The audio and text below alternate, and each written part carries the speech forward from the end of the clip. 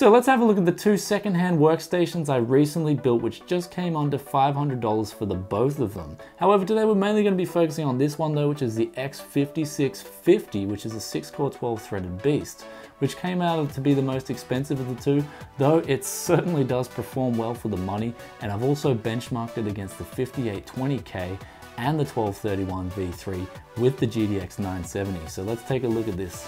Yeah.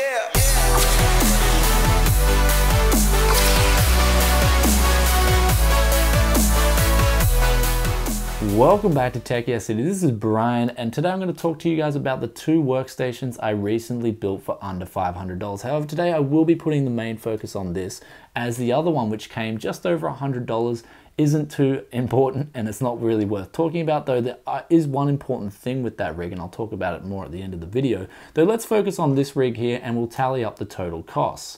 So for this rig, it came in at about $380.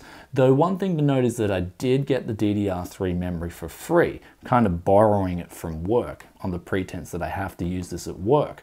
Also, the SSD was a review sample. So if you had to tally those two parts into the whole total, I'd say it would come around just under $500.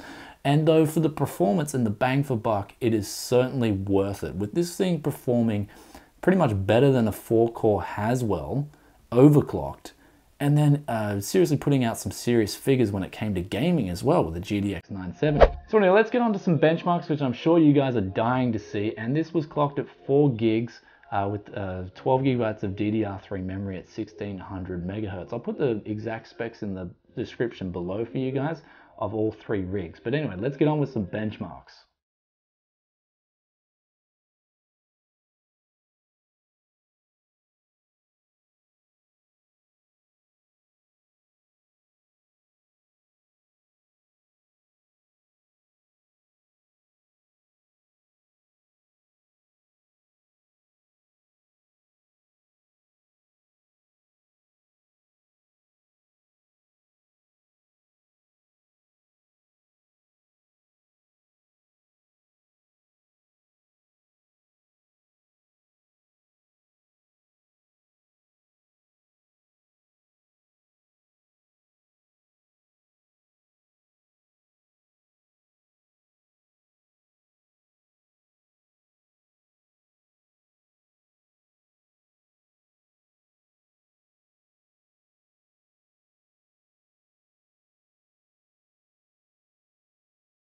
So now it's time for the conclusion, and I'll talk about a few other things here, but let's do it clean, cut, and simple. And first of all, if you already have an X58 motherboard and an i7-920, then upgrading to the FX5650 is a complete no-brainer, in my opinion.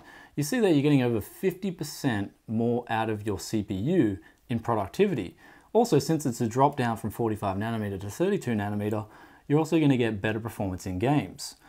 So wow, I mean, considering you can get it from anywhere from $60 to $100, this CPU is absolutely phenomenal value for money. And I think the best person who would take advantage of this CPU would be that person who's already got an X58 motherboard that supports the X5650. So if you want to know if your motherboard supports this CPU, I'll put a list in the description below where you can check out the compatibility, which boards are compatible with the X5650.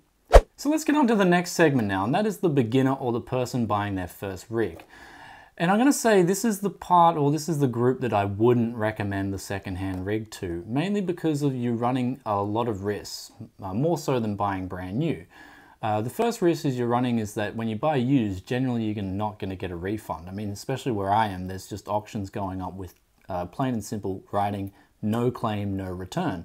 And as in the case of the other rig, and I'll quickly talk about that rig, the W3520 and the X58 T-Power, that motherboard had 4 DIMMs which just didn't work. It registered in the BIOS, but it just wouldn't register the RAM in Windows. And so I don't know if that's a compatibility problem with the BIOS style motherboard. I don't know if it's a faulty motherboard. And I just simply don't have time to diagnose that on a $50 motherboard, nor can I get my money back. So that's the risk you run when you buy used. Thankfully, this rig worked out all okay, and it's fantastic value for money. Though if it's your first rig and it's your only rig, you're going to have the trouble of overclocking it, because overclocking on this thing is a lot more difficult than your simple Haswell 4-core, where you're only bumping up the voltage and the multiplier pretty much. On this, there's a lot of other variables that you have to look out for, and you have to know what tests to do in order to see if it's stable. So it's actually, in that being said, it's a lot of fun, and I'll talk about that in the next group of people. But if it's your first PC and you can't risk not having a working PC, then I'd simply not recommend the used workstation or the used parts for that kind of group. Okay, let's get on to the last group of people, and that is the person with a bit of experience overclocking and building PCs, and someone who's already got a rig as their main rig and they're looking to build a cheap second PC, whether it be for workstation purposes or for gaming purposes. And this is the group where I can recommend this PC to as well. Keep in mind though that the X58 motherboards, whether they're used or new, that support the X5650 are currently, in my opinion, pretty overpriced. I mean, I was lucky to pick one up on auction that sort of wasn't on those compatibility lists, and I got lucky, but usually they can go anywhere from 150 to 200 US dollars, which is quite a lot for an X58 motherboard, considering a lot of them don't have SATA 3 or USB 3 on board.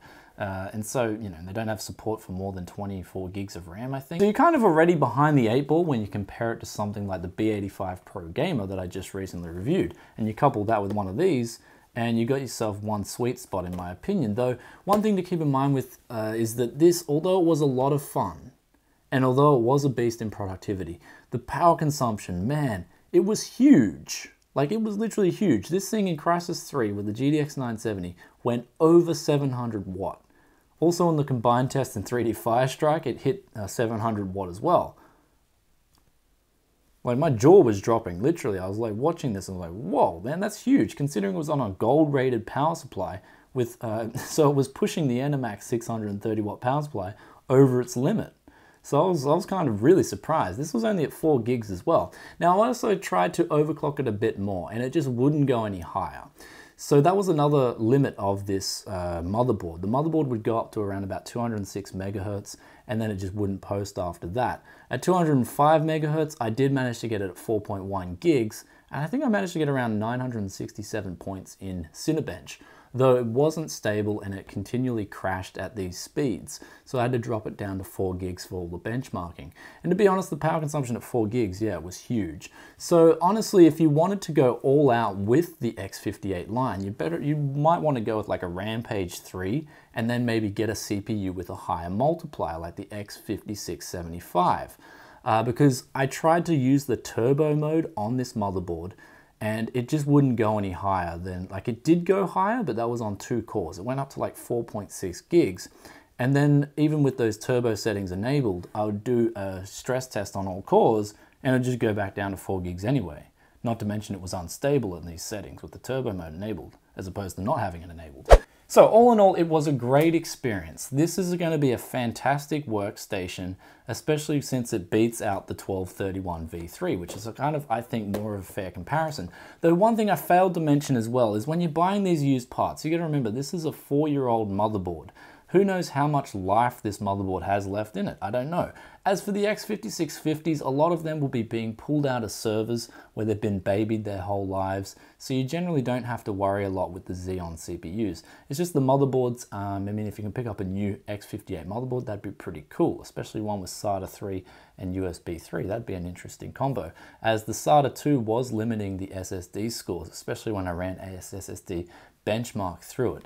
So anyway, I hope that answers all your questions about these used guides. I'm probably going to be selling a few of the parts. I mean, I did get some excess parts as well. So all this came under $500. This one came up to about $380, and I managed to get a GTX 285 and a i7 920 out of it as well, so that I can try and sell them and recoup some costs. The other rig costs around about $110, and I'm pretty much going to sell that because, I mean, I will state in the auction it doesn't work properly, so hopefully I can get $100 back and someone can have fun with it. But it does still work. It just doesn't work as well as something that would be fully functional, in my opinion.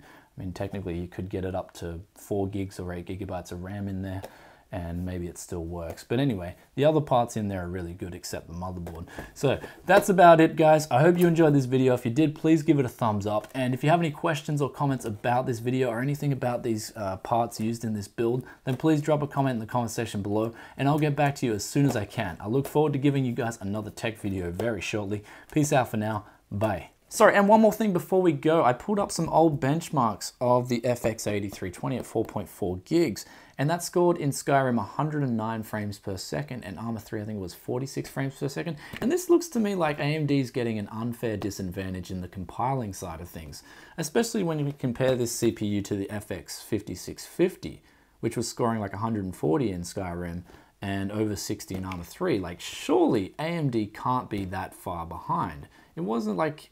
It was looking to me like, you know, AMD was purposely getting gimped from the compiling side of things. So I would like to hear your comments and thoughts in the comment section below about that as well, because I feel sorry for AMD in ways. It's kind of, you know, sad to see them getting gimped that much, possibly. I don't know. Like, I'm sure the architecture isn't just that far behind, right?